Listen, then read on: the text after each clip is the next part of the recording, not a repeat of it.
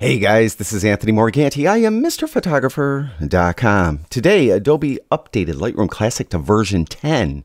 I consider this to be a major upgrade. They have a few new features, but one of those new features, in my opinion, is a major new feature. Now in this video, I'm going to talk about two of the new things that are in Lightroom Classic version 10.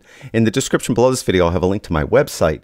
There you'll find a list of everything that's new and different in this version of Lightroom, as well as the new camera and lens support. Now I'm going to jump right into it and talk about the most significant new feature of this version of Lightroom, and that is color grading.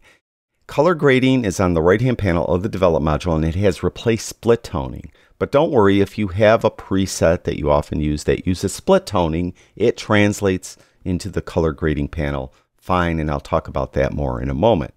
Now, as far as color grading is concerned, those of you that have graded video know that these three-way color wheels are kind of a standard color grading tool in video grading software. It's not as popular in photography post-processing software, although Capture One has something like that. Those of you that use Capture One.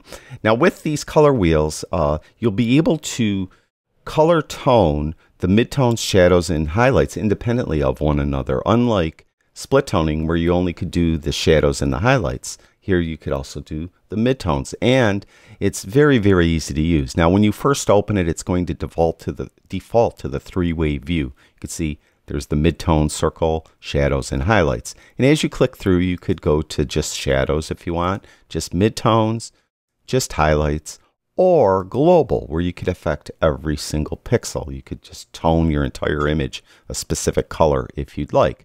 Now we'll go back to the three-way view, and I'll give you an overview of how to do this. Now let's say I want to warm the midtones a little bit. Now it's a black and white image, but I want to just add some yellow or orange or something like that into the midtones. So what you would do is you would go to this center circle, and as you push it out, you'll start to get a hue, and you could choose any hue you like. And the further out you go, you start to affect the saturation of that hue. Now once you have the circle where you want it as far as saturation is concerned, you could fine-tune the hue by this outside circle. So you could kind of just spin this around and kind of find the exact hue you want. Now you could do fine-tuned adjustments with the center circle by holding in the Alter Option key and then you could get kind of micro adjustments as opposed to these faster adjustments when you're not holding in the key. Now once you have the hue chosen and you have the saturation chosen, you could affect the brightness as well, or the luminance value with this slider, and that's something else that what you couldn't do in split toning.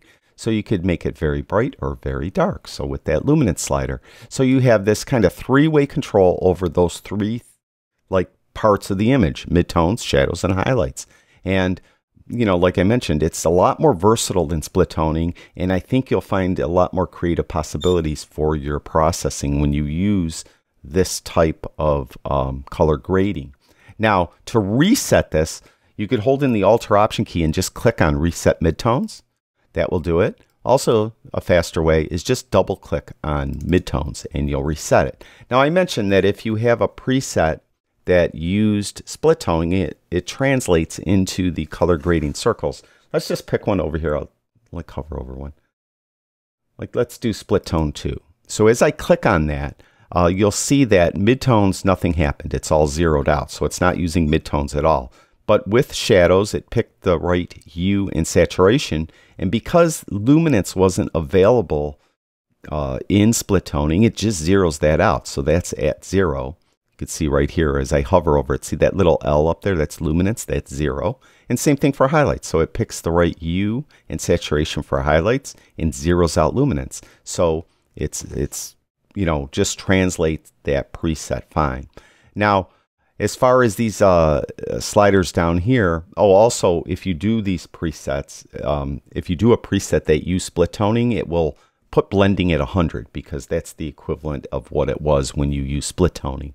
But with blending now, it's even more versatile. So you could kind of blend the areas between these three different. Let's just do it a little more so it's a little more obvious. So you could just blend it a little better, so give it a better look. You know, so if you go too abrupt from maybe a very cool color to a very warm color, you could help blend it with that slider, and also balance. It just kind of moves either the shadows into the midtones or the highlights into the midtones, and that is similar to the balance slider that was in split toning. So I think you'll agree that color grading is going to be a very welcome addition to Lightroom Classic. Now I'm going to talk about one more feature, a new feature of Lightroom Classic. Again, in the description below the video, I'll have a link to my website where I'll list everything. There's a lot of minor little things they did, like they changed the fonts and things like that. But the other thing is zoom. You know, in the past, you could click on the image and zoom in, but over on the left-hand panel, you had some choices to zoom in. Well, they made it a little easier. For example, if you hold in the Shift key and then you just drag to the right, you'll zoom in smoothly. Drag to the left, you'll smooth out, or zoom out, I'm sorry. So you can see, just hold in the Shift key and drag left or right. Click on it to fit to screen. Also, if you just want to zoom into a specific place, hold in the Command or Control key. Control if you have a PC, Command if you have a Mac. And you could see, then you could just draw a square and you could zoom in right on the square. Click again to zoom back out. Over on the left-hand panel at the top of the navigator, they've changed it. There's a little drop-down for fit or fill. There's also then, if you just want to go to 100%, you can there with that little click there. In this little drop-down, you have zoom amounts, 12% all the way up. Well, I should say 6% all the way up to 1,600%. So you have all these different zoom amounts that you could do as well. So they changed that. So I kind of like that too. There's many times where I'm looking at noise, I'm trying to get rid of noise, and I want to zoom into a specific place. I just like it better. I could just hold the Command or Control key in and draw a square and zoom right into that spot. So I think that's pretty cool. So those are, to me, two of the more significant new features of Lightroom Classic version 10. What are your thoughts on this release? Let me know in the comments. Also remember, I'll say it for a third time, sorry to keep repeating myself, there'll be that link in the description below the video. You could check out everything that's new and different in this version, as well as new camera support and lens support. Thank you, everyone who watches my videos. I really do appreciate it. I'll talk to you guys soon.